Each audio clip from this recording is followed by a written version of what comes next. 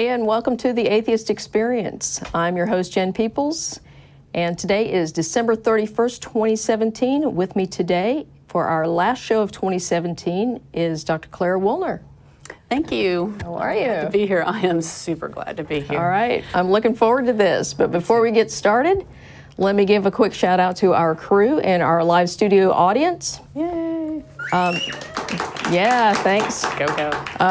The crew generously agreed to come in here and produce this New Year's Eve special episode on evolution. So thanks to them. And because it is New Year's Eve and people already have plans tonight, there will be no meetup tonight at Star of India. So just a heads up, if you're headed out to Star of India, we won't be there tonight. So before we get started, also I need to let you know the Atheist Experience is produced by the Atheist Community of Austin, which is a 501c3 nonprofit educational organization dedicated to separation of church and state and promoting the positive atheist culture. We broadcast live from our studio in the ACA Library in Austin, Texas, every Sunday at 4:30 p.m. Central Time. You can watch us live and recorded episodes on YouTube and comment on the show at the open thread provided for each episode at freethoughtblogs.com/AXP. You can also add comments on YouTube while the live show is running, and you can write to the show at tv@atheist-community.org or join the official discussion group on Facebook. So, I think we have one special announcement that Claire and I are both very excited about, and that is, backed by public demand, Godless Bitches 2.0 will reboot beginning in February. So, yes, thank you. So it will be me, Tracy, and Claire doing Godless Bitches 2.0. So stay tuned for more announcements on that. Yeah. All right, so you have a special episode on evolution you want to talk about, and there's a reason that you're passionate about this subject, so I want you to tell us a little bit about your background and what you do. Okay, I'm Dr. Clare Wuellner. I have a PhD actually in biology, specializing in entomology and behavior. Behavior and entomology were just what I specialized in. I try to learn everything I can about biology. When I moved to Texas, it became really clear to me that learning and understanding science was super key. I was raised in Iowa, where the education system very much emphasized great science. I had an amazing science background. When I was in Iowa, the high school was top-notch.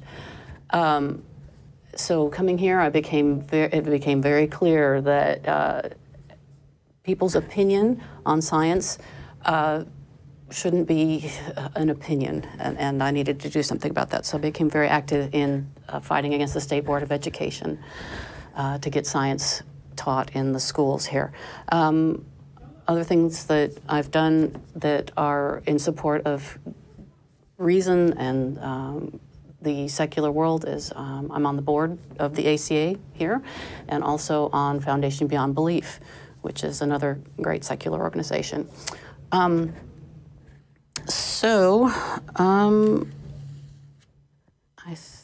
think where this all started was I was attending that State Board of Education hearing in 2009, and there was a press conference going on where Kathy Miller was speaking. She's with the Texas Freedom Network.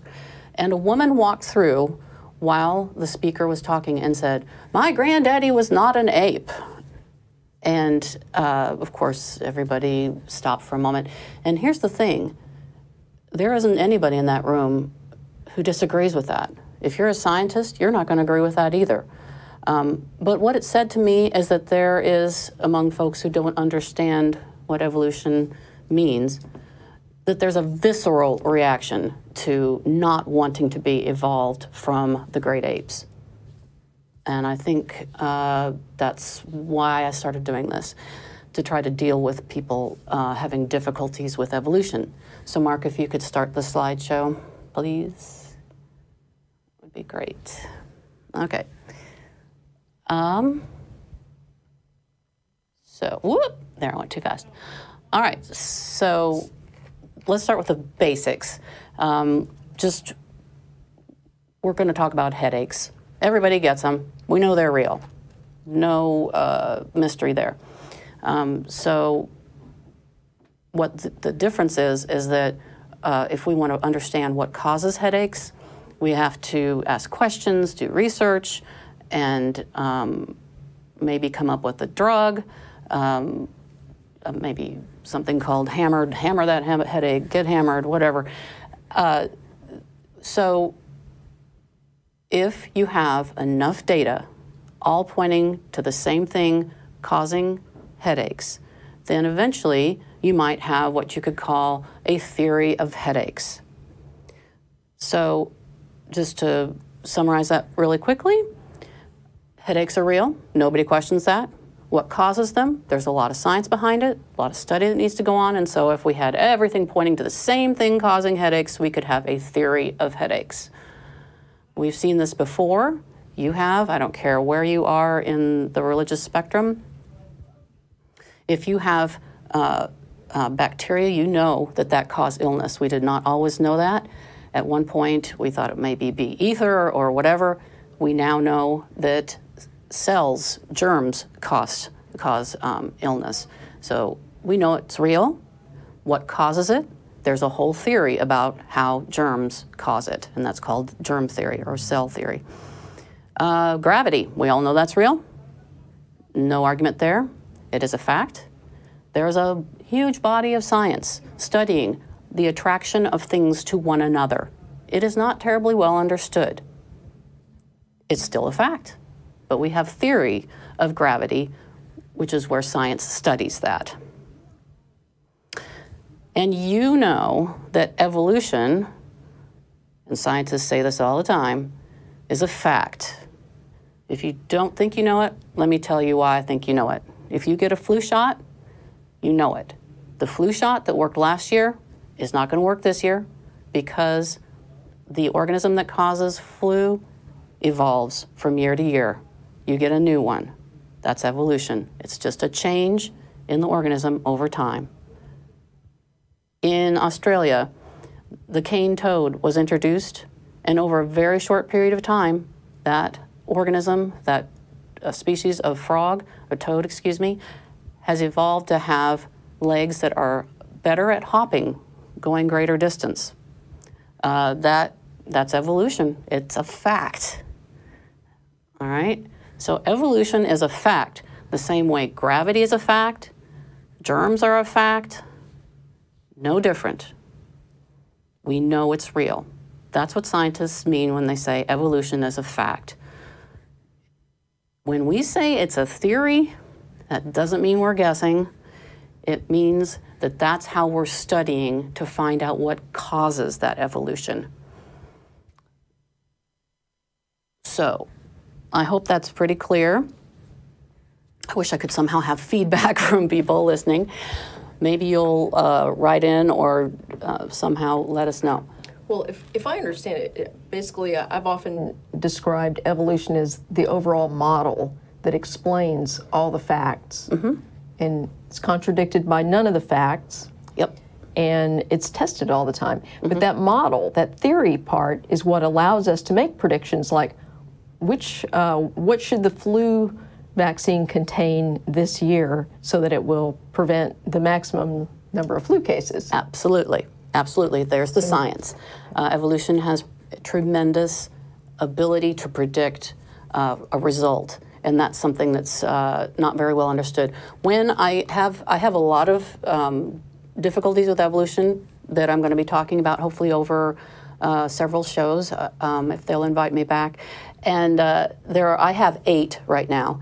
My husband, who is from the latch on the buckle of the Bible Belt, he sat with me and I said, so what exactly is it that makes people react like they do to evolution where it seems so obvious to me? And he just outlined these ideas, boom, boom, boom, brilliant. So there are 8 of them, and I'm gonna talk about just one of them today. And I'm gonna first tell you what they all are. So back to the slides, if you would, Mark, thank you.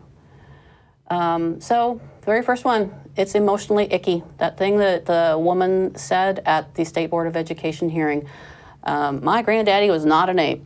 Okay, we'll deal with that one today. What we would call incredulity, like, I can't believe it. What about the missing links? There's just so much I don't get about it. Probably one of the ones that comes up for me when I talk to people a lot is understanding the scale of time there. It is a long, long time to be talking about millions and billions of years, and I will be dealing with that. The lack of evidence. They feel like there's no evidence. I am going to spend, if I get to do this again, I really hope I do, time talking about nothing but the evidence that we have supporting evolution. Science likes to talk about how evolution makes just so much more sense. It's parsimonious, it's simple. Well, if you're religious and you simply say that God did it all, that seems far more simple. I get that, and we're going to talk about that too. Number 6 is that evolution is ungodly. There's a notion that evolution and religion can never be in the same room together, and we'll talk about that. And also, what's the big deal? You can do plenty of science without being somebody who accepts evolution. Sure you can. Why are scientists, especially in biology, so obsessed with it? We'll talk about that. And then the black box. This is the toughest one, I think, for most people. If you want to understand how an engine works, you peek under the hood, or a computer, you tear it apart, you figure it out. Evolution, we can't exactly get inside a cell, and the average person, they just can't look in there and see what's going on. So this, I'm going to explain the mechanism by which it happens. That might sound scary and horrible, but trust me, I can bring it to anybody. Alrighty, so let's deal with icky. My granny was not an ape. That's fine. I get it. When you're approaching the great ape house, what do you think about? The smell. It's cramped. The animals, you know, they're hairy. They walk around on their knuckles. They're usually unkempt. They don't seem terribly bright. They seem kind of lazy and dull. And these are all things that we don't find to be something that we would want to be closely related to. I get it. I really do. It's like if you're this lovely little ground squirrel and somebody says to you, you are a rodent, and so is this naked mole rat. And by the way, that naked mole rat is an actual species. It exists, and it is a rodent. It is in the same family as that squirrel. Yikes. I don't think the squirrel wants to be related to that any more than a lot of people want to be related to a gorilla. I get it. But let's get down to basics. When you study anything, there have to be categories. There have to be names. Otherwise, you can't communicate. So the first thing that science likes to do is put things into categories. If you look at all these organisms on this slide, there's horses and octopus and trees and all sorts of stuff. And if you just look at it as a normal person or scientist, don't care who you are, you see categories probably. You don't have to look too hard. So for instance, I would probably put teeny things that you see under a microscope in one category, and that's fair. We might all put things that don't have brains but are pretty big in one category. We might put things that don't have a skeleton in one category, but have brains. They have brains as well. These have brains and a skeleton, and then these have neither, but they can make food with nothing but sunlight and water and air. That's pretty cool. And this, well, this is the oddball. It doesn't have brain. It doesn't do photosynthesis. It's got all sorts of weird things, so it's all by itself. We can look at a group of organisms that are less obvious. Like, you can obviously tell that a tree and a walrus are in different groups. But when you look at all these parrots here and parakeets, they're fairly similar. How do you categorize them? Well, scientists, we look at these and we look for similarities. And so in this particular case, they're able to separate these into 3 major groups. And what we look at as scientists to separate them is the New Zealand parrots are all fairly, a lot of them are flightless, and they nest on the ground largely. That's their sort of thing that separates them out. The cockatoos, pretty obvious. They have that lovely doodad on their head, and they have shorter beaks. And then the true parrots over on the right there, obviously they have the long hooked beaks, and they don't have any doodads on their heads. So those can be categorized fairly easily. Insects, this is my bag right here, baby, and they're not as easy to categorize. If you look at this, and you're not an entomologist, how you categorize these might be kind of tricky. If you look in the upper left-hand corner at the ladybug, and the critter that's directly to its right, would you say those go together? They actually don't. They are so very different in reality. And if you look at the two blue insects up on the right, they're actually pretty closely related, even though they look incredibly different in terms of all these organisms going together. So, boink, let me tell you what makes them all go together. Everything that's with the orange border right now, all of those organisms have immature stages, or they're babies, if you will. They're developing juvenile part of their life cycle that are very different from the adult. You know this. Caterpillars are super different from butterflies. They are the same organism.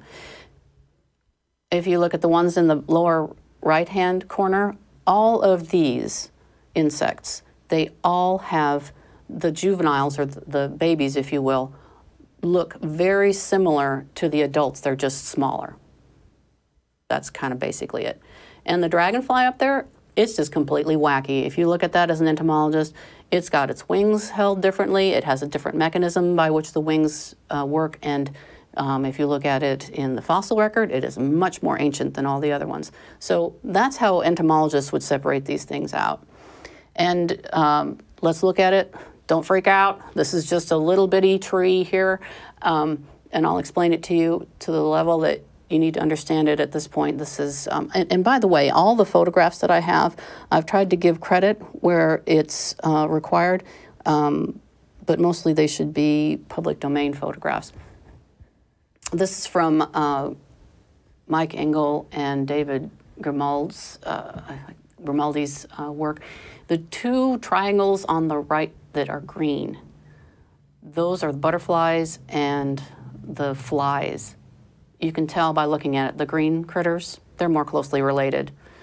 And the purple triangle critters down there, the wasps and bees and stuff like that, they're less related to the green ones. And if you work on your way down, that's how that works. It has to do with how closely related they are, those forks.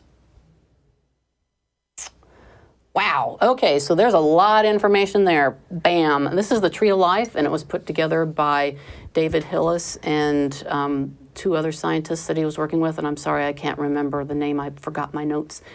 David Hillis is at UT.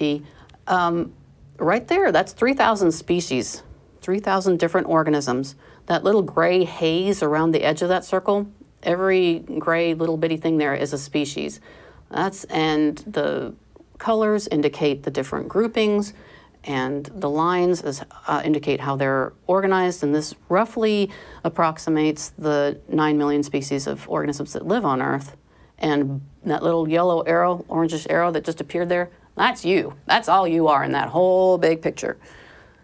That's pretty intimidating. This is a lot of information packed on here, and it can be kind of confusing. So let me break it down. Let's look at this really primitive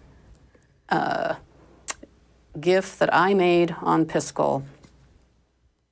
And it's just watch those pink boxes go up. You've got time passing. When it's at the top, that's the most recent time. When it starts at the bottom there, those boxes are at the beginning of time. And each box represents a group of organisms. So that little box at the very bottom there, that is a living population. It's pink because it is a population of organisms that is alive. What is a population? I want to define that first, because as obvious as it seems, it's not really terribly obvious if you think scientifically about it.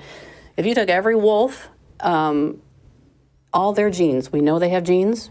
Everything has a gene, a set of genes that they pass from from themselves to their offspring. Wolves are the same way. If you take all the wolves and all their genes, that is a population. So that little pink square there, that is a living population. And that is the first population in this particular tree. When evolution occurs, time is going on. You see that now there's a black square at the bottom, which is an extinct population. That's that first population. Oop. And then it has kind of changed. That population has kind of changed one from another. It has split into two different populations. There are two pink boxes there. If it's too small to see, you're gonna have to trust me on it. So time has passed here, and you have lots and lots of extinct populations, and you have the ones that are currently alive in pink. I hope that makes sense. Does that all make sense so far?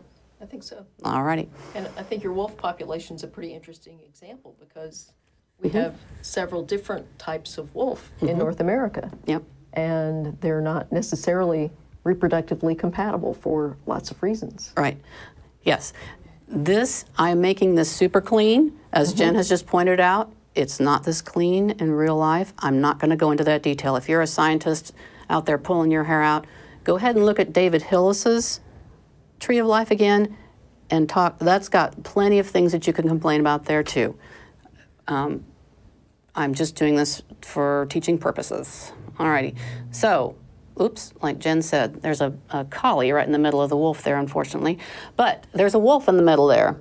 And if you look at all these dogs around here, every single breed there came from the wolf. Every single breed. Look at the diversity there. It's an amazing amount of diversity.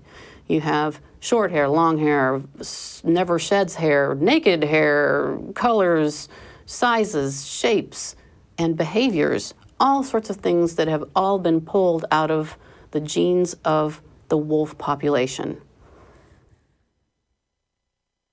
So, if we go back to our little tree here that we're generating, that long line that's pretty much staying right above the very first population, right there, it's not changing much from the bottom to the top, that would be your wolf.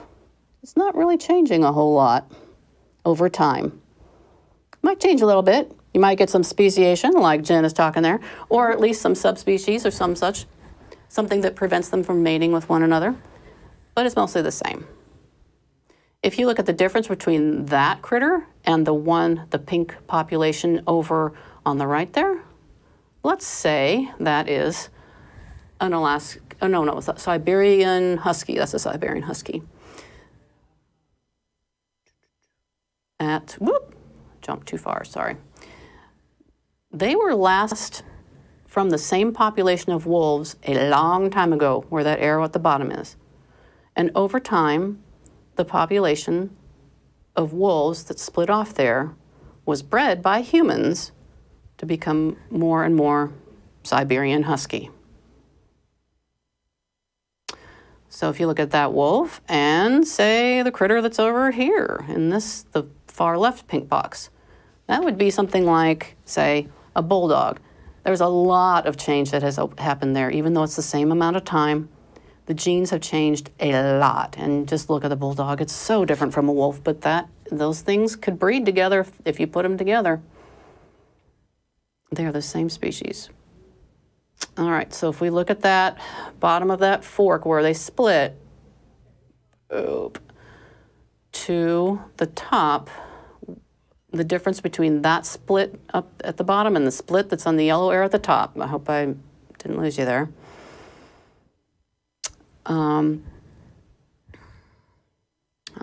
don't have my notes, but the difference between these two critters, I think the slides got mixed up a little bit, I apologize.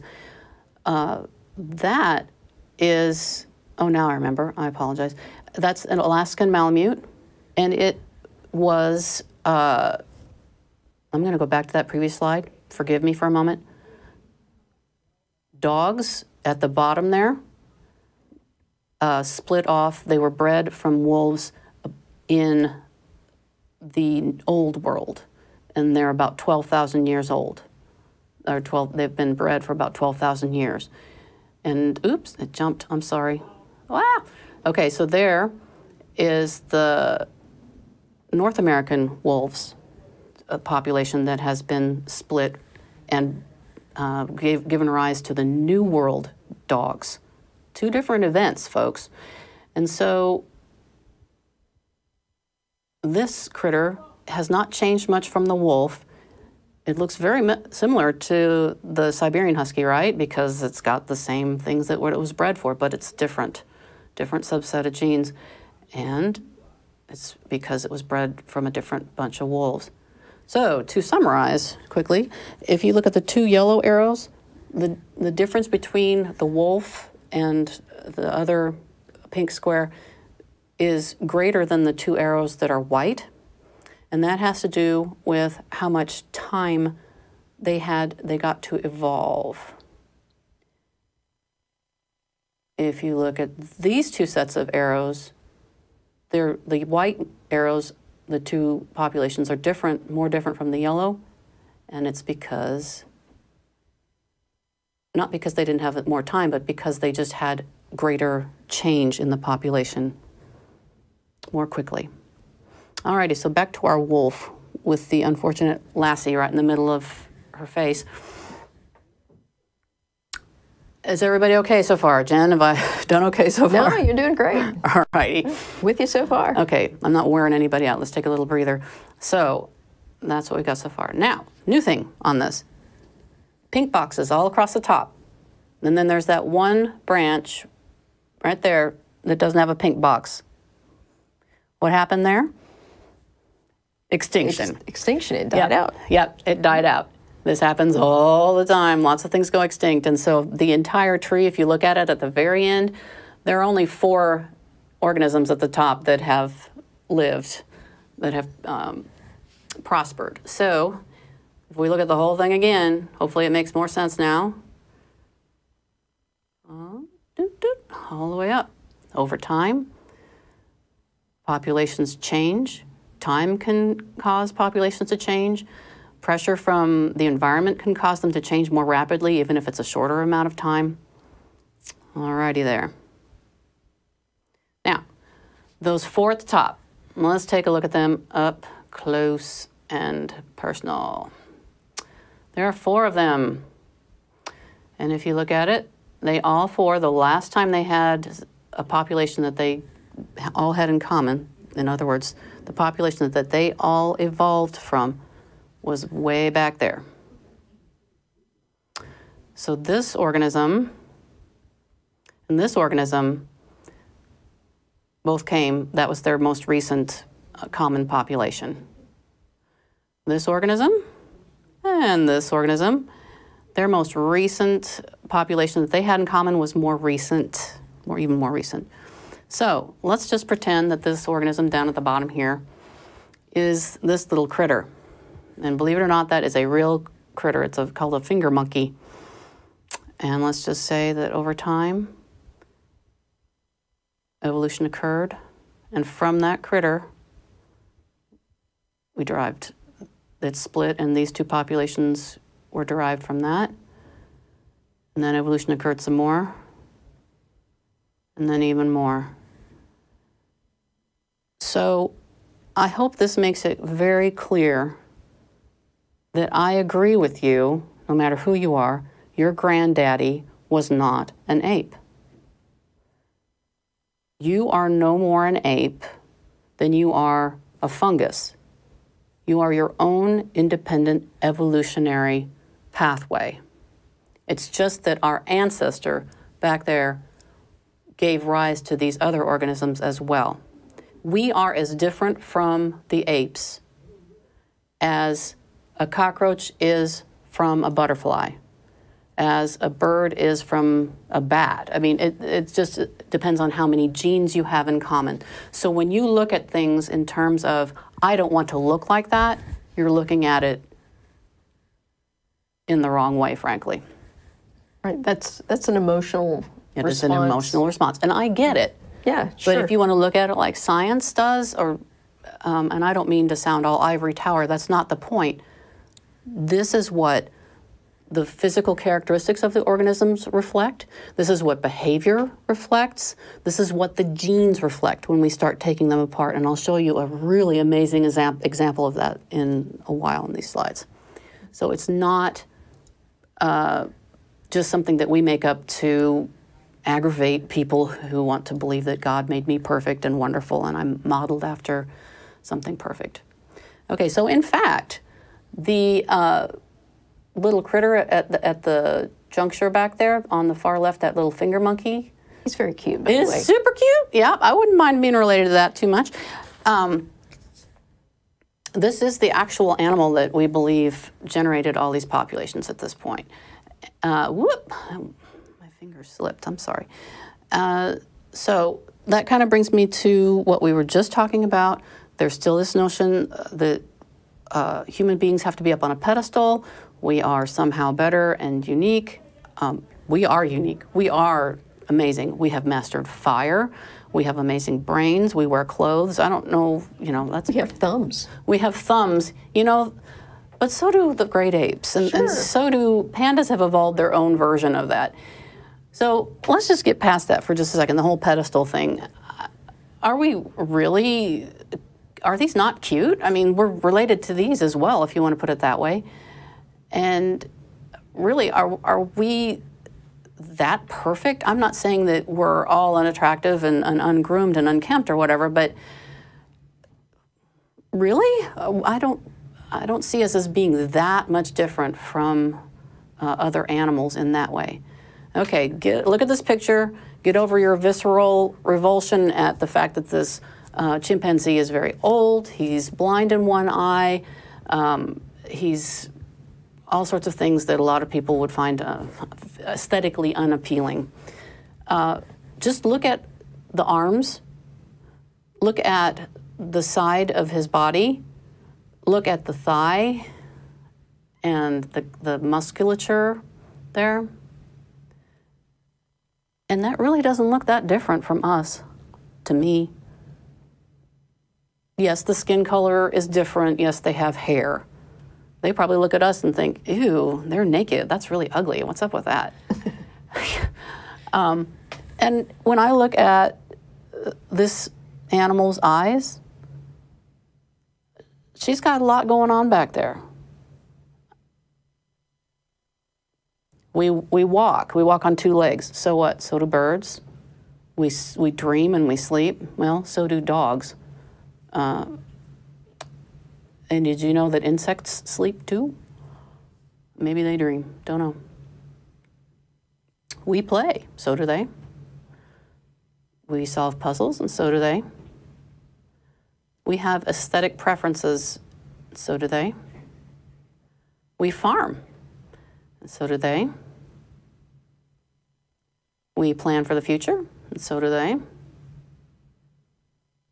We talk, so do they.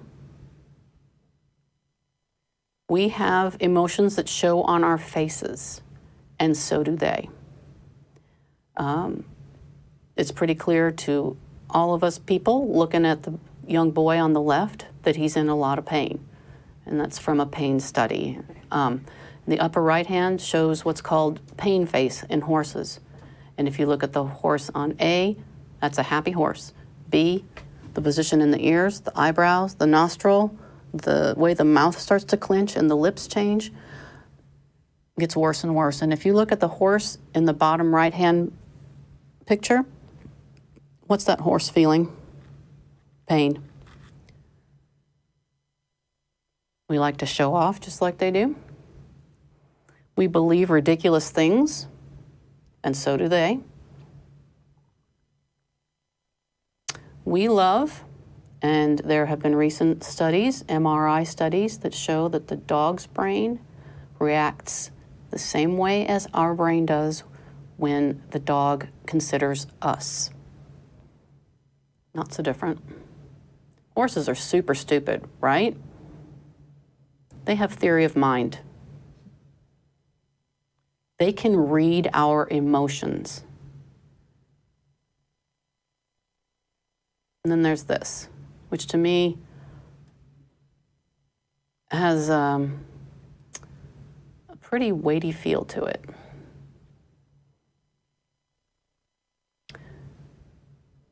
When I look at the eyes of primates, I see a lot going on there.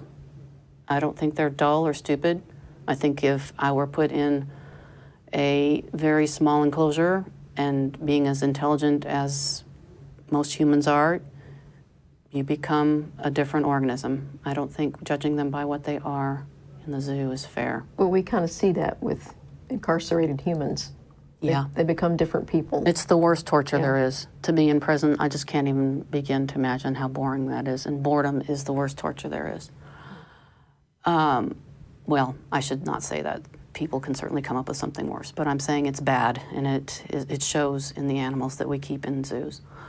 All of these things, consider. Well, we love our and take care of our infants, and so do they. I don't think we're all that incredibly different. Oops. And then, so there is one more thing. Just recently, they have discovered, well, I guess I think it was 2008, they discovered a new set of genes that are super closely related to humans, and it's the Denisovan set of genes. On the right-hand side, you see the genetic makeup of, on the top, of gorillas, then chimps below that in the square, bonobos below that, and then Denisovans. Denisovans are just as closely related to us as, say, Neanderthals. And it's a pretty good chance that every single one of us has genes from one or the other in us. Denisovan genes are actually what helps Tibetans survive so well in high climates. Interesting. Yeah. It's not, it's there. Yeah. And if you look at human populations, it's there, especially in Australian native populations. We are not so far removed, and yet we are. It's all kind of complicated as we would like to think. So that's what I want people to consider when they think about humans and evolution and the icky factor. Yeah. Is it really that icky? Maybe think about it a little bit. Thank you. All right. Very, very interesting. Thank you. All right. So, ready to take some calls? Yes. Okay. So, very excited about let me go to the call box here, and I think we're going to take a call from Cory in New York. Okay. Hi, Cory. You're on the air. Hello. Hello. Hello. Oh, hi. How you doing, Claire? I'm good. How are you? I'm good. I found your talk interesting. How you compared us to fungus, and you talked about the emotions of animals, and we're just like a fungus, kind of working our way through life. That's not exactly the comparison I made. I think you're pulling it pretty far. We have genes in common with nearly everything that's living that I know of. Human beings. My goal here is to help people see humans and other organisms as less apart from one another, more like one another. Fungus, yeah, we have some stuff in common with it. And yes, I get your point, which I think you're going to, is that humans are not all that great. No, I don't think that. Okay. I mean, if you're comparing us to fungus, then do you believe that fungus has emotions? No, that's kind of ridiculous. Yeah, I thought so too. Okay, I did not compare. If you... Well, we got similarities, right? Yes. Well, genes code for lots of different things, and the genes that we have and other organisms have, sometimes they coincide and sometimes they don't. But we have more in common than not, because like we all... What? Like sorry? what? Well, like what? We all, most of the organisms that, I think everything that I mentioned except maybe bacteria rely on oxygen for respiration, right? There's a lot of chemistry and a lot of genes that go into making that work. And so we have all that in common. Every single organism alive relies on DNA and RNA to reproduce and to code for proteins. The proteins that we are made of, that's all in the DNA. It's all just chemistry, and it's all similar. So does that help? Yeah, I kind of got off my question. I was going to ask All right, about your question. I had saw your video on YouTube about redefining morality. Oh yeah, right. Yeah, and you said like how like in a pride of lions, like one male lion will walk into a pride of lions and kill the male, then he'll kill the children, and he'll mate with the female. I didn't say kill the male, but yes, he will kill the cubs of any. Well, he's got to kill the male first, right? Then kill the He cubs. has to just defeat him. Yeah. Well, all right. Sorry, I'm being too exact. You said on your video you did say kill. I mean, you can look it up if you think I'm lying. I'm not Okay, I don't lying, think you're lying. I probably misspoke. Go on. Okay, well, you said it, so. That makes it Anyway. Yes, I misspoke. What's that? If that's what I said, then I misspoke. It's easy to do. I'm just holding you accountable for what you said, that's all. Okay, I'm accountable. I misspoke. Go on. Okay. Do you think if a lion walks into a pride of lions and kills another lion and does that, do you think it's morally wrong for a lion to do that? No. There's Why no not? morals there. It's Why don't you think it's wrong? That's a reproductive strategy for lions. Yeah, if they But don't. wait. Okay, but if a human being does that, if he walks into like a marriage and kills the husband and then kills the kids, you don't think that's wrong? Of course I do. Well, why codify though? We're all animals, right? They have, okay, so let's talk about morality, if this is what you want to talk about. Well, no, why codify? That doesn't make any sense. I did not codify anything, I don't think. Well, sure you did. You're differentiating animal from animal. If we're all just animals Yes. and one animal kills another one, that doesn't make any sense logically. Do you not understand why it's wrong for a human to go into another family and kill one of the parents? No, you tell me. You tell me why it's wrong. No, Why do you I'm think it's asking wrong? you. Why do you not understand that it's wrong to do that? Well, if it's not wrong for a lion, why is it wrong for me? Because we're different species.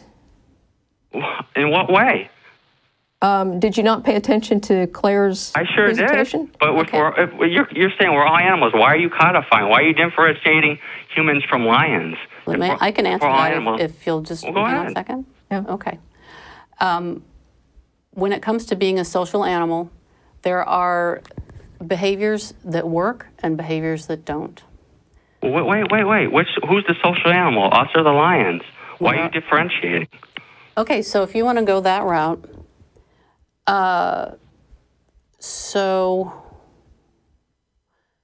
different cultures, like in Texas, we have the death penalty, and there are states that don't. Yeah, we hold people accountable. Lions don't do that to other lions. Sure they do. They don't arrest them. No, they don't. They don't take them Yes. to jail. And oh, they do? Let's back up just a second. You're coming in with preconceived notions that are just as reactionary as the emotion. Yes. Okay. So if Because I believe you're. All right, go ahead. all right. So if you are a lion and you go into a group of lionesses as the new Compare lion. me to a lion. You're comparing. Corey, you're on hold because if you're going to keep interrupting, you're going to get dropped. So I'll take you off hold, but Claire's going to talk and answer your question, and you're going to be polite and not interrupt. I am not comparing you to a lion. I'm talking about social organisms. This is what science do. We talk about the different ways to be social. Let's take it away from lions for a second, shall we? Let's go to bees. Just for a second. Bees, what do you know about bees? You know about honeybees? They're social? They sting. Do you know, well, this is interesting. They sting only if they're female, and that's because the stinger is a modified part of the reproductive egg-laying mechanism. So why would a bunch of female bees give up their own chance to have their own hive to stay and defend a nest? Why? Because overall, if you look at the science, the advantage of that type of social behavior is that if they help that hive, the queen, their mother, can reproduce more progeny. And if you do the math, it makes sense. The same thing goes for lions and why they do what they do, and human beings and why they do what they do. Every type of social animal has its own set of what works. You don't have to call it laws. You don't have to call it codified. It's just what evolutionarily works. Yeah, but you're saying it's wrong for a human being to kill a human being like that, but it's not morally wrong for a lion to do that. So yes, so? Do you think it's morally wrong for the lion to kill to reproduce? Do you understand why the lion kills the cubs? Do you know why? I'm guessing it's not for moral reasons. Right. Right. It's because... Or immoral reasons. Right. It has to do with passing on genes. The lion that was there before, that fathered those cubs, he doesn't want to kill food and defend this pride if they're not his babies. He wants his genes to pass on, not the lion before. So in order to make the females go into estrus more quickly so that he can mate with them and pass his genes on, he kills the cubs. It seems horribly immoral in our world, but they have a different world. Their motivations are different. Well, thank you, and I didn't mean to be rude, and I really apologize if I was. No worries. But I want to ask you, what kind of genes do bluebirds have? What kind of genes do bluebirds have? How do you mean? Yeah. They have bluebird Blue genes. genes. Blue genes, get it? Love it. Love it. All right. You both have a good night. You too. All right, thanks. You too. Thanks. Get easy. Bye. Right. Okay. I need to take a sip here. All right, sure. So let's see. It looks like we have all atheists on the line next. So still, people need to understand. yeah, let's see. I'm looking for one that talks about evolution here. Call in with your evolution questions. Yeah, I'll try to answer them. Let's talk to John real quick. Hi, John. You're on the air. Hey, thanks for having me. Sure. Yeah. So you had a comment? Well, I just wanted to speak. Well, yes, I wanted to speak briefly about the efficacy of zoos and kind of hear from the guests today, because my argument, especially for the efficacy of zoos, would be that, one, when you look at the animals in captivities, such as the gorillas, they generally live about 35 to 40 years in the wild, but in zoos, they do live longer, even if they're bored. They are living quite longer, around 50 years. And also, there's a lot of conservation efforts. You know, Steve Irwin, everyone loves the guy. I mean, Sure. Amazing conservationalist. Mm-hmm.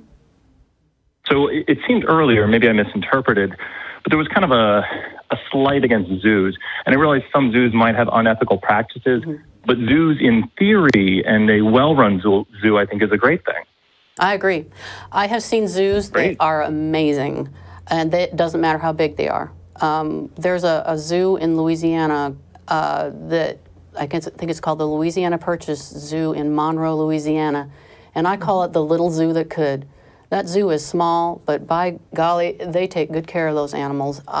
If I had to be in a zoo, I wouldn't mind being there. On the other hand, I've seen zoos where the animals are clearly exhibiting behaviors that are indicative of boredom, anxiety, stress. That's a problem. I understand the need for zoos. I really do. But I think we need to do a better job if we're going to have them. You know, I think you're exactly right. And there are a lot of boards and agencies that overlook zoos. And I know of some zoos, especially, that try to keep natural habitats without a lot of concrete for people to walk on. But surprisingly, people who go to the zoo then complain that there's not paved pathways and everything that they would expect at a zoo. Meanwhile, the zoo is more natural, which is what the animals expect. So, natural isn't just, that's not the whole thing. It also, it has to be interesting. If you think about everything that you do in a day to keep entertained, I don't know about you, but I have been in jobs, just a job, that was boring. Oh my Lord. Those poor animals, if they're sitting there being bored all day, just sitting in a cubicle all day, 8 hours a day, I at least get to go home. That's what I'm talking about. No, and I think there is a big conversation to have. I mean, you can just look at how people treat their own animals. We've kind of got that spectrum with zoos and spectrums with home animals, where some people just, you know, it's like 10, 20 degrees and I see dogs outside and I'm like, who is keeping their dog outside in the frigid cold? And so we do have still that kind of aspect in our society on the personal level. Yeah, empathy is one of my big things, and animals need our empathy in a big way. They suffer, they have emotions, etc. Right. No, I couldn't agree more, and I thank you very much for your time. Thank you. Thanks for calling. Yes, any woman who can read a horse's emotions from their face, you know we know you're really big on empathy there. Right. All right. So. Very. All right, let's talk to David in Minneapolis. Ooh. Hi, David. My hometown. Hi. Thanks for having me. Yeah. So how cold is it up there? Oh my goodness, we've got wind chills right now that are, you know, negative, in the negative teens at least right now. So yeah, anyone that's going to be going out and having fun on the new year definitely needs to wear layers. So yeah, my wife and son just came back from a trip to Wisconsin yesterday, and they said the high temperature the whole time they were there was 10. Yeah, we've definitely been in a cold snap recently. So yeah, I guess for the reason that I was giving you guys a call is I'm an atheist, but I come across and I enjoy listening to the arguments of the theists, because I like to kind of be able to expand my ability to rebut some of that stuff. And I've recently come across a really intriguing argument that kind of is about the basic foundations of our ability to reason and use logic if evolution is true.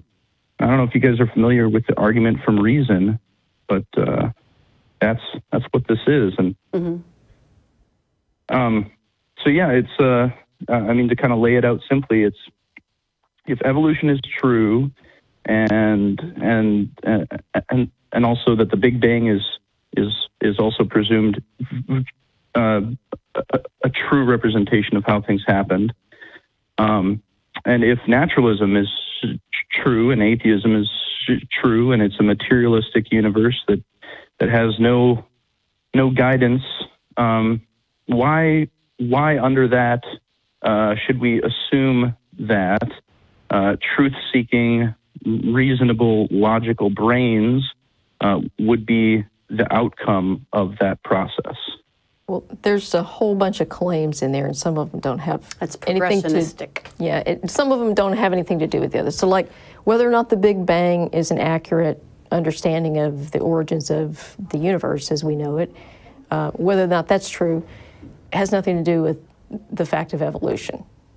So yeah, evolution, abiogenesis, the beginning of all stuff.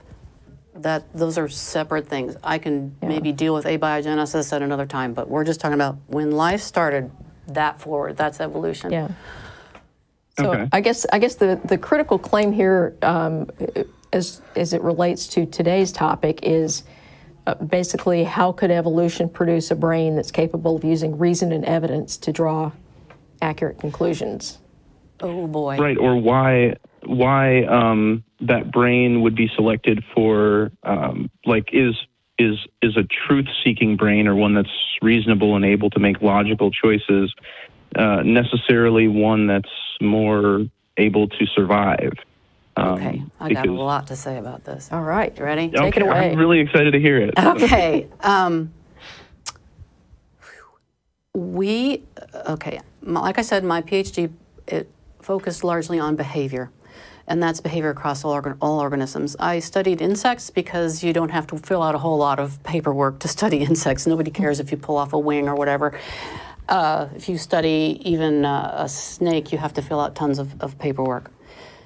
When it comes to making decisions and having those be something that informs the way you live, all animals do it all the time. Unless they're operating 100% on instinct, which there are some animals, I suppose, that do that, there are decisions that go into a lot of things. If you look at bears, I mean, just look at how many animals they have to make decisions. My guppies in my tank, they have learned that when the light goes on, food's coming, they come up. So they have learned to make that association. That is learning. It's all organisms have to do it to a degree. They have to be able to respond to their environment, or else it doesn't work, or else the extinction is sure to happen. Does that help answer it? So, I mean, like, yes and no, right? I mean, the light in your fish tank, I mean, your fish, we could assume has like a belief about that, okay, when the light is on, I'm going to get fed soon. Mm-hmm. And it could make a truth claim about the world that, well, we know that when lights are on, that means food is about to come. Uh-huh. But that's not actually universally true about the world. That's oh, brilliant. You've fallen into my trap. Fish's experience. All right. Okay, good. So, I'm glad. Okay. All right. So you heard of this? I'm sorry to interrupt. Sure. I just also want to throw in here, because the way that the theist argument that I've heard goes is also talking about how we can know that we have like a consistent morality as well. So, like, why is it that our fizzing brains over here that thought that what Hitler was doing was wrong? Why? How can we be right about that, and his idea about that be wrong? What about evolution and an unguided process would give us any indication of what's actually right or wrong as well? Okay, right and wrong. And I'm going to set that over here for just a second. Okay, and I'm going to address the animal's ability to understand what's going on, if you will. So if you take this, have you ever heard of the Skinner box? B.F. Skinner? No. One of the slides I had, there was a pigeon in a box, and then there was a person rubbing a good luck thing on the other side. People believe in rubbing things brings them luck, and that's just the kind of the lower grade version of superstition that to a lot of atheists in its full-blown expression is religion.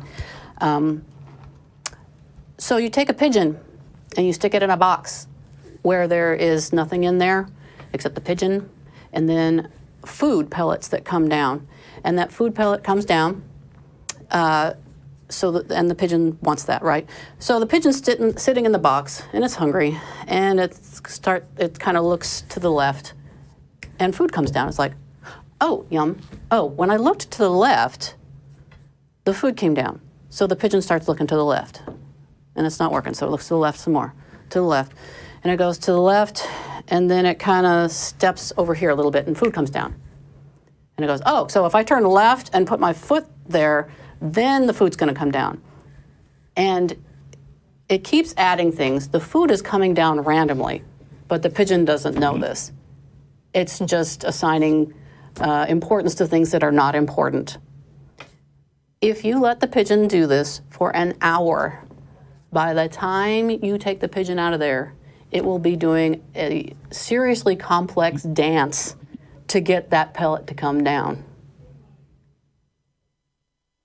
We're not that unique. I've heard of similar things when it comes to people on elevators, or that there's like a door close button that doesn't actually work, but They feel like if they push it, it's going to work faster. And yeah. And when they see the doors closed, then they assume that that's because, I pushed it 8 times, that made it happen. Well, I mean, you can see this at almost any crosswalk in any city.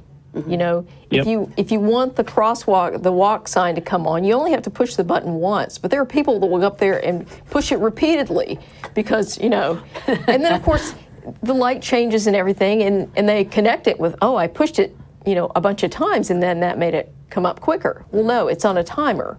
You push it, it knows, okay, I've got to get the traffic stopped, and then, the walk sign will come on.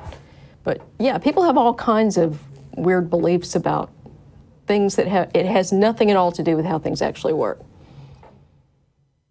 So how do we, I guess, and I don't want to take up a ton of time here if you guys have any theists that are on the lines, but how does that answer that we know that evolution created brains that are capable of things like reason and logic? Well, we're here, so. Yeah. Well, right, but we're assuming that we're here and we're reasonable and we're logical. Right.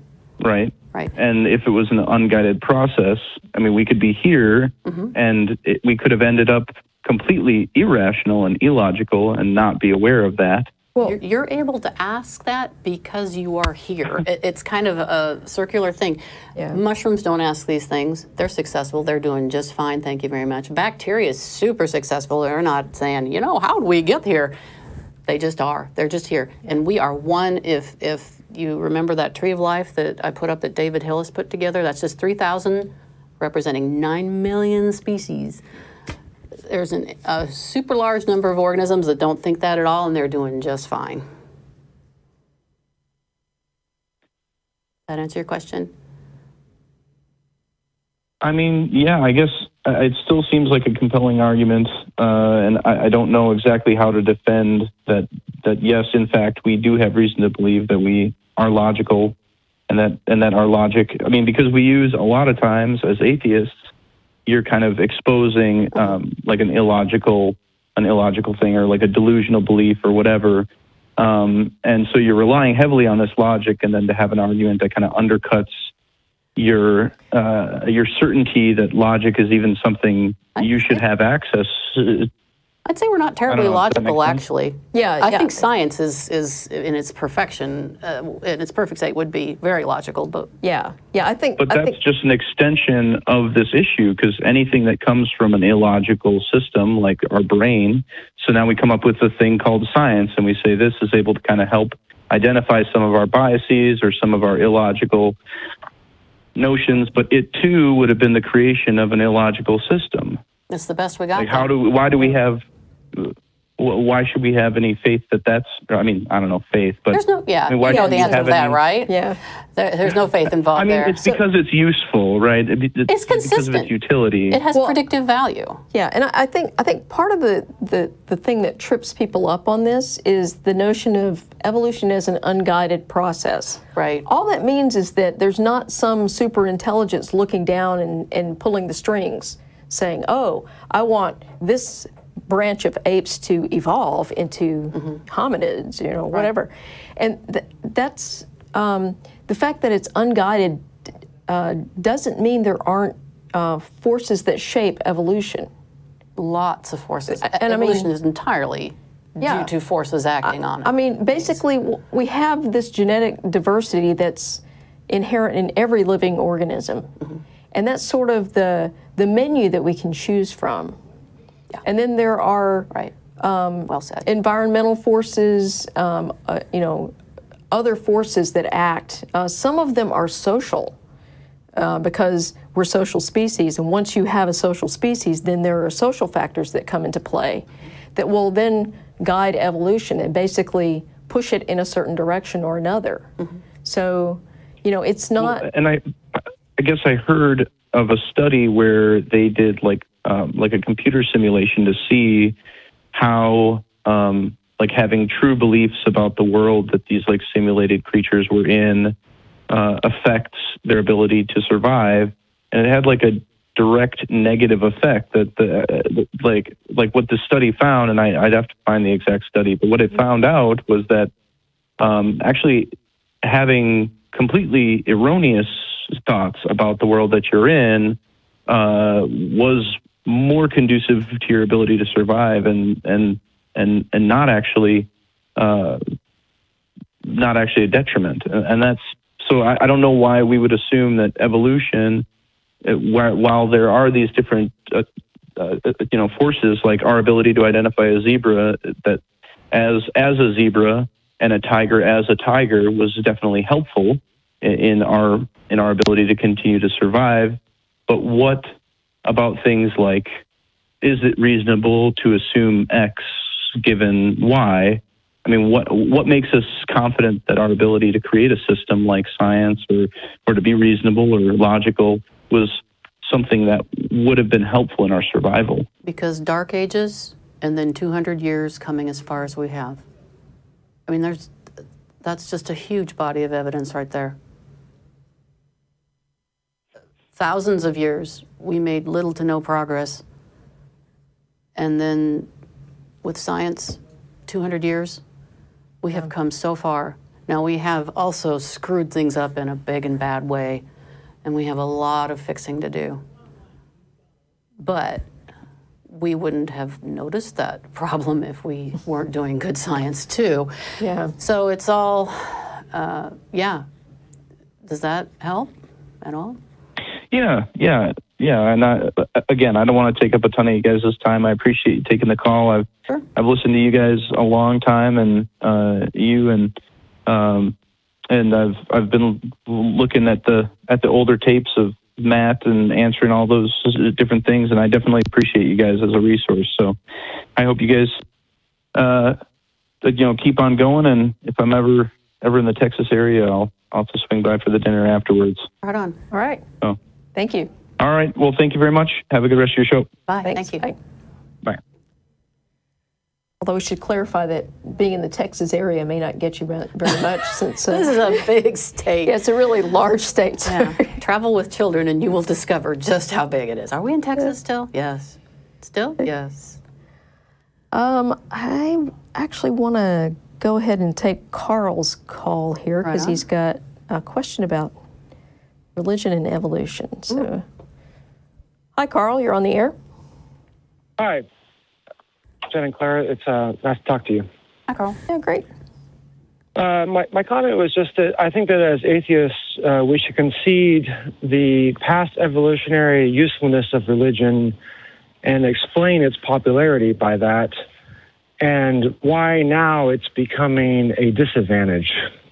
Well, I don't think I have to concede anything by acknowledging that religion probably had some evolutionary advantages, especially as we were moving from a hunter-gatherer population to a more agrarian lifestyle. So I think that's where you see most of the rise of, especially the monotheistic religions. We've had religion with us as a species for as long as we know, and it's always had an advantage to us. And I'm not saying, what I'm saying is, we should concede that there was a past evolutionary advantage, and now it's like a vestigial organ for us, that basically it has outlived its usefulness, and, that its popularity is because of the advantages it did provide. When you look at the world, we see a highly religious world, and there's a reason for it, because it had advantages to us in the past. Right. I get that religion can be horribly damaging. We're all on board of that. Big atheist. I also understand its draw. I went to Christmas Eve service with my mother-in-law. I have lots of religious friends. As I sat there in her church, which was different from the one I grew up in, I got that same sort of, I can't even describe it. People call in all the time, I can't describe it, it just feels good. I felt that sort of, whatever that feeling is, while I was sitting there.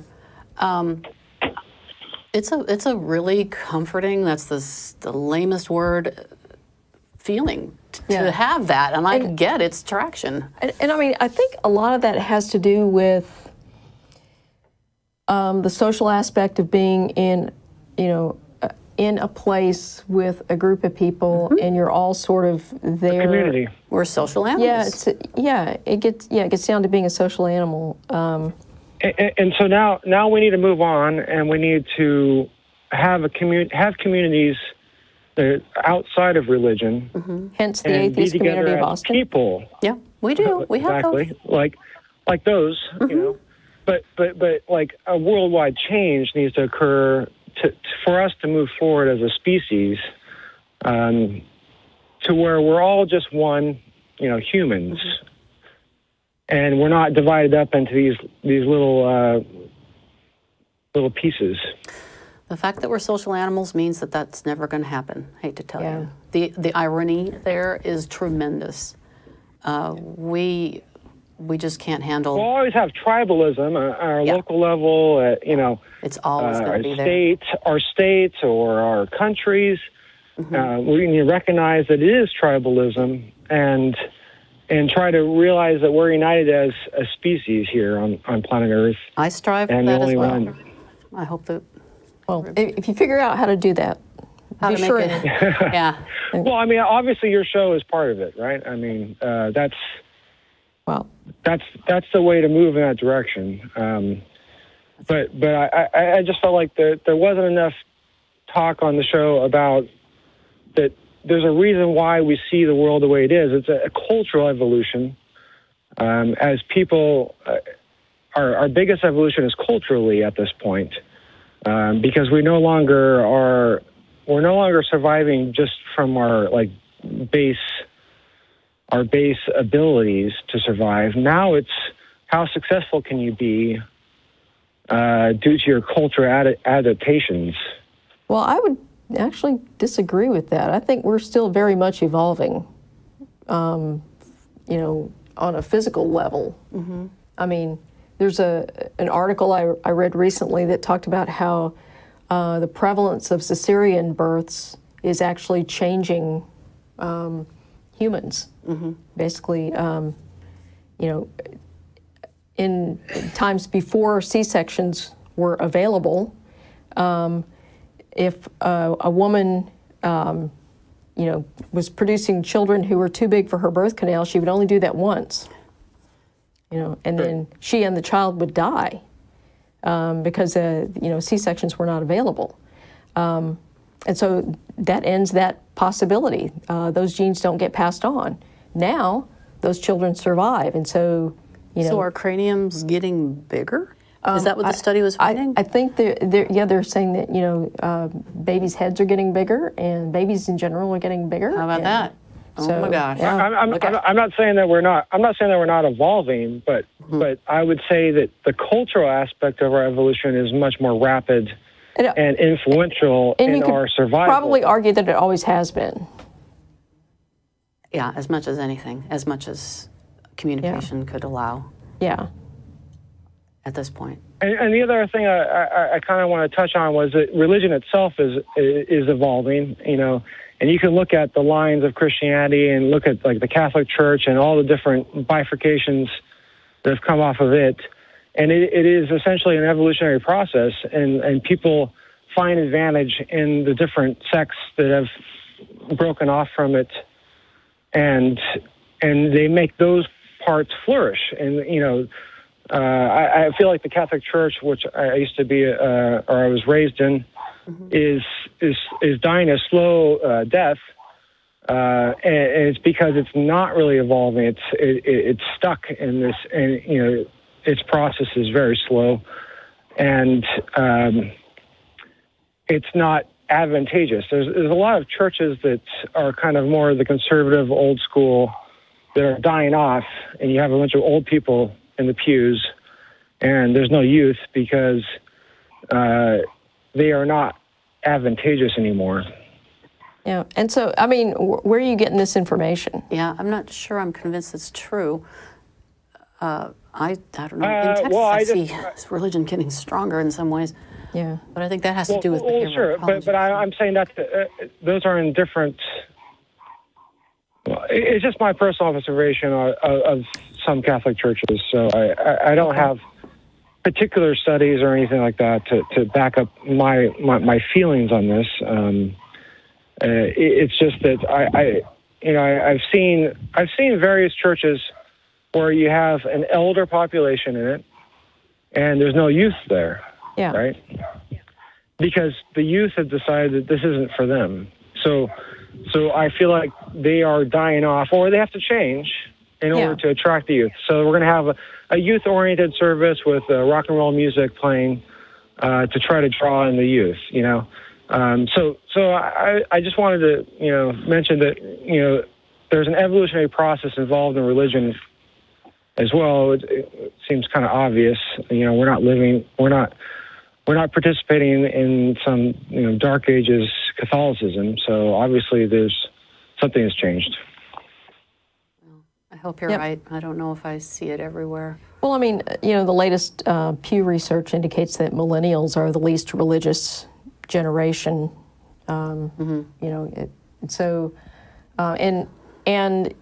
I guess as time goes on, people are getting less and less religious. The United States, it's a subsample, and we're very biased. I don't know. I go home on Christmas to my husband's family, and they're all deeply religious. And from infancy, the children are taught and excited to learn who the baby Jesus is. Can you find the baby Jesus in the creche? And it's so important to them. Yeah. It's just, and it's not going away. Yeah. It's the next generation. And so that's fine. They're good people. They do good things. My in-laws, I adore them. But I don't see religion going away anytime soon. And I think the research supports that, unfortunately, for the bad religions. Well, I certainly don't think it's going away anytime soon. I feel like it's no longer an advantage to us as a species, and it's an unfortunate, like I said, a vestigial organ, like an appendix. You're better off not having it, but it's there, and that's the situation we find ourselves in. Yeah. Right. Well, I think we've got just a few minutes left in the show, and I want to get to at least one more caller, so I'm going to let you go. So thanks much. All right. Nice thanks talking for to you. Bye. Bye-bye. Bye. I would have to have one comment on that. He was saying that that religion was always beneficial, or somehow universally beneficial, and I don't think you can actually make that claim because we don't really know exactly what role religion played in primitive human cultures. We have some hints about that, but we don't know, if that was a big deal. But the other thing is, it wouldn't have to be necessarily beneficial. All it had to be was not detrimental. Right. And it would get passed along. And I would say that no matter what time you're talking about, there are going to be detrimental aspects to it. Oh, sure. Women are shunned and so forth. I mean, one of the most obvious detrimental aspects would be prohibitions on eating certain things. Right. Because if you're a human... Food is food. If you're a human tribe and you're moving into a new area, but you have this prohibition on, that says that you can't eat fish, and you move into a seaside community, and fish is the most available source of protein, but you're not going to eat it. It's pretty disadvantageous. Yeah, you might die. And in fact, I think that actually happened to one of the early settlements in Greenland. Really? One of the early Viking settlements. They had some prohibitions about eating certain kinds of protein. And it was very abundant and everything, and they didn't eat it, and they died. Okay. Well, there you go. I think that was a Jared Diamond thing. So. Oh, I don't remember that in that book, but okay. Anyway, but yeah, so let's see. I think it's Amed we're going to talk to here. Hi, Amed? Yes, hello. Hello, you're on the air. Hi, Jen. Sorry, I don't know the other host's name. Claire. Hi, Claire. Hi. And I'm calling from Pakistan, and it's been 5 hours since New Year, so... Oh, well, Happy New Year. Calling from the future. All right. You're one of my favorite hosts, actually. Oh, thank you. And I've been watching your show for a very long time now. It's the first time I'm calling. I am born and raised Muslim, and was a staunch believer of it for a very, very long time. And recently, in the past couple of months, I've come to realize that a lot of the teachings cannot be true. So I'm stuck in between this weird position where there is so much magnificent and impressive science that's available inside the Koran. But then there's also so many of the other things, a lot of the things which you guys refute, which I really have to agree with. So I'm really kind of stuck inside a position where some of it I feel might be true, and then some of it absolutely cannot be true. And, it kind of makes me, sometimes I want to believe it despite all the irregularities, and so I really don't know what to do. Also, the other thing is, I have come from a religious household, so everybody in my house prays. Muslims are supposed to pray 5 times a day. I used to, and I don't anymore, and they've started noticing this, so I just cannot say to them that I don't believe this anymore. Right. So do you kind of see where I'm coming from? Yes. Yeah. Well, regarding the claims that the Quran contains some impressive science, okay, I'm not an expert on the Quran, but I've heard these claims made by people over and over again, and when you investigate, what you find out is that it's really not that impressive. I've also heard people make the same claims about the Bible, that there are passages in the Bible that reveal certain wisdom, and there was no way for people at the time that this was written to have known that. And what I would suggest is that if you have somebody making a claim that there's some great science in a particular passage, go in and read that passage as if you'd never heard anybody make any claims about science there. As if you're an outsider reading this text for the first time, and no one is claiming it's about science. And if you read that passage and you don't get any kind of science out of it, then what you're seeing is that somebody's coming in after the fact and reinterpreting that in light of what science has discovered since then. And they're basically applying that interpretation to that passage. It kind of sounds to me like you're hungry for maybe some more answers. And if you want a book that is full of amazing science, read Charles Darwin's On the Origin of Species. Yeah. It's an amazing read.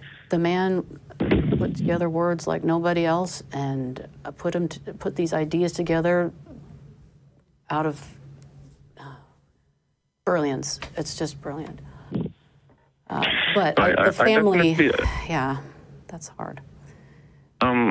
Sorry, I definitely do agree with what you just said. If you do reread those passages, sometimes it comes out as if it was a particular kind of interpretation. For example, it is taught that it is said in the Quran that the moon revolves around the earth, which is fine, but it also said that the moon has reflected light. It doesn't have light of its own.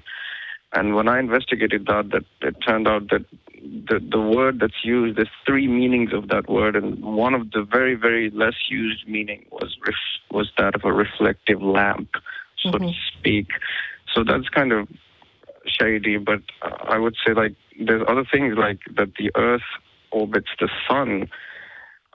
Now, I know that at the time this may have not been known to people of that area, but I think it's possible it might have been known to people of other areas of the world, but then how would it have been communicated?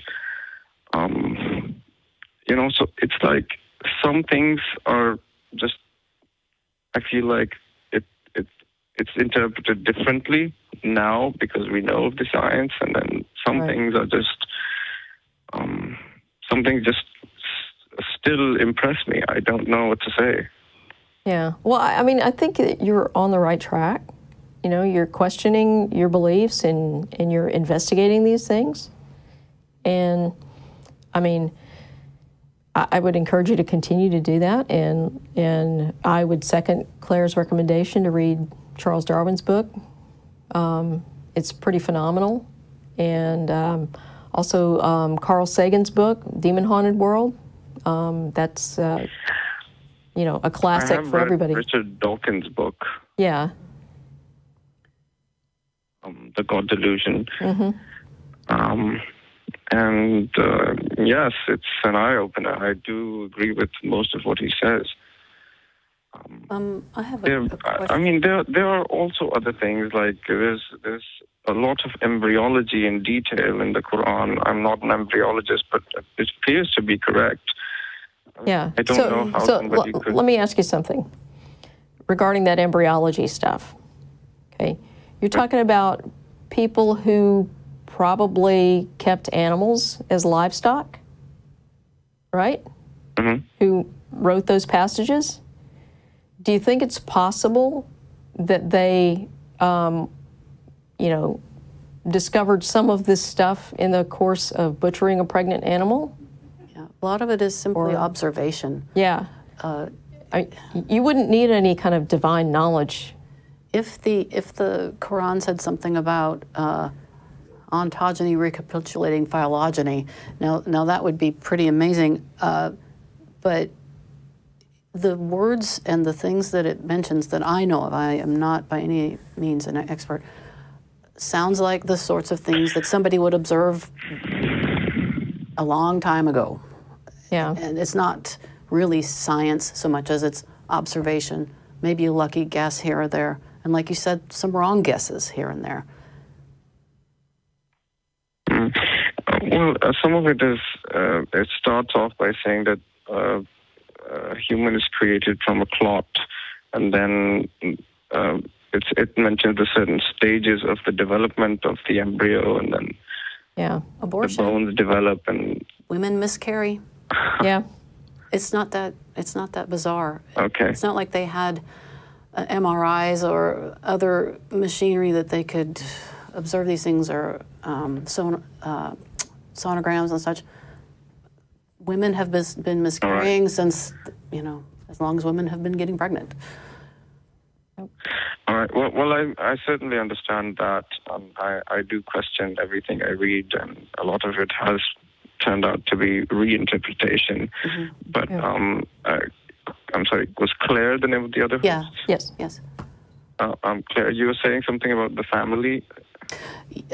Yeah, it's one thing to question religion and make those decisions and changes in your own mind, but when you're steeped in a world and a family that religion is part and parcel of everything. When I go home to my in-laws, they view everything through the lens of God and Jesus. It's very hard for them to identify with anything that is in my worldview. They know I'm an atheist, and my mother-in-law and I talk about it. So if you're the only one, and I imagine it's somewhat similar to my husband becoming an atheist in his family. It's no small trick. A lot of things can happen. And Greta Christina has a book, Coming Out Atheist, is that the name of it? Yep. People telling their stories. Now, I imagine it's mostly biased towards Christian stories.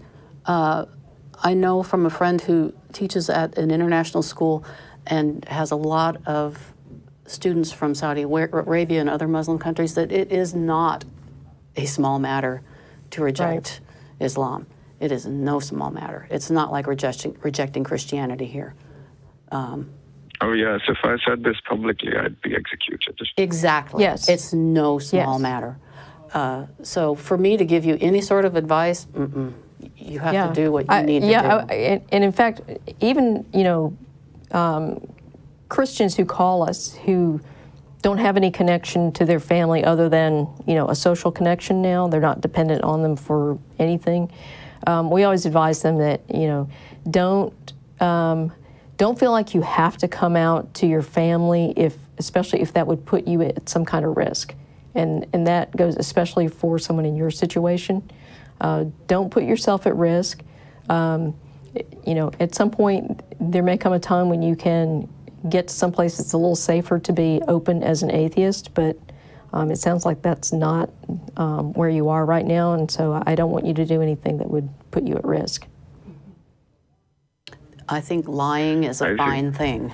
Yeah. Yeah, in those instances. Yes.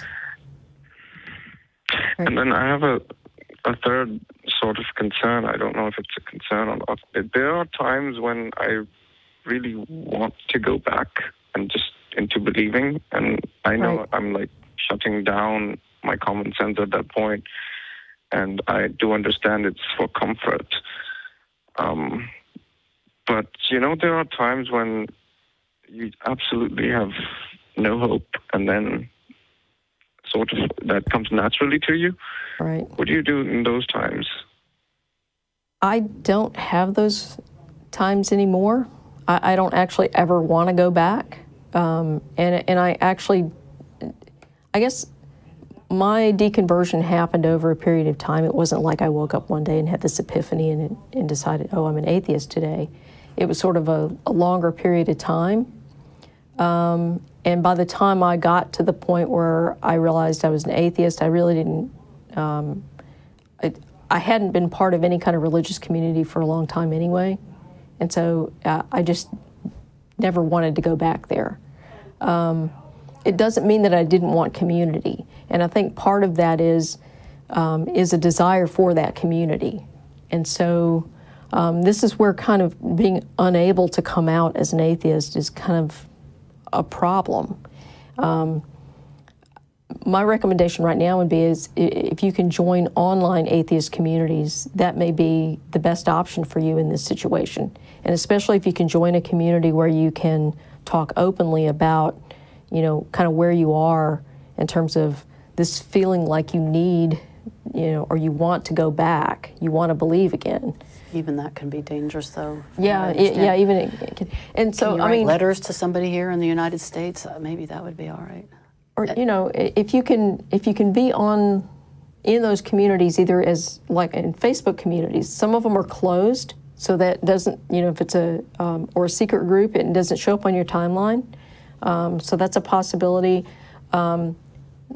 Using a pseudonym, that's another option there, so that your friends and family don't know it's you. But there are ways of creating community now that didn't exist in the past. And my response to his original question would be different from Jen's. I, too, was raised Catholic and always had trouble with religion, but didn't let go of it until later on. And I don't need any of the trappings of religiosity. The one thing that I fervently wish was true is that there's an afterlife, some sort of afterlife. I think David Bowie said something like, the one thing that doubles him over about dying was not getting to see his daughter grow. I want to see what happens.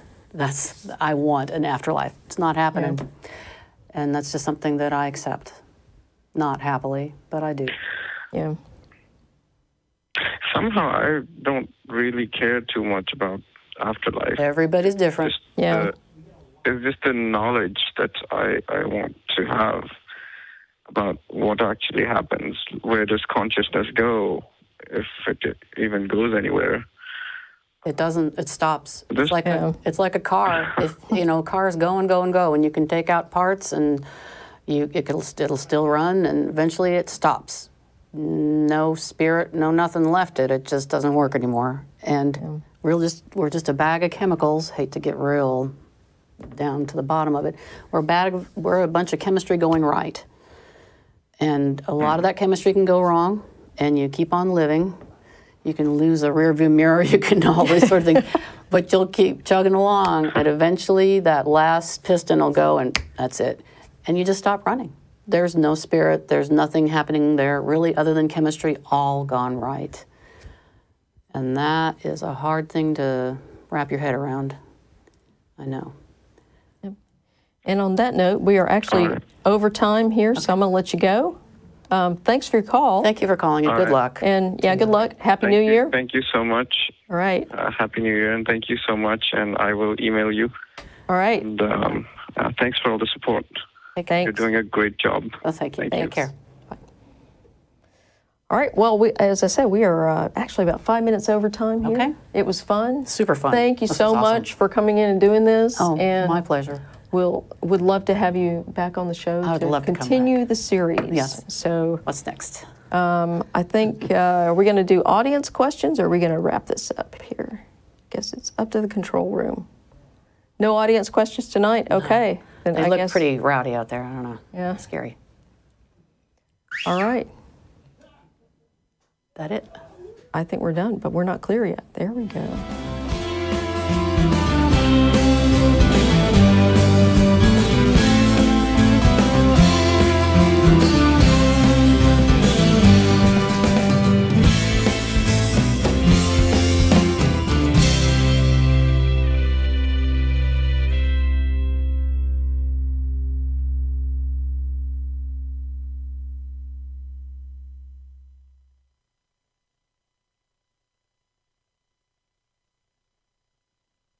Hi, this is Russell Glasser, host of The Atheist Experience.